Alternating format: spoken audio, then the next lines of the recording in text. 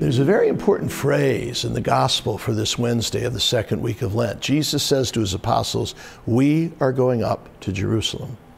Whenever we see that phrase in the gospel, "we are going up to Jerusalem," that means Jesus is saying, we're going to Jerusalem, where I am going to suffer, be crucified, and where I'll rise from the dead.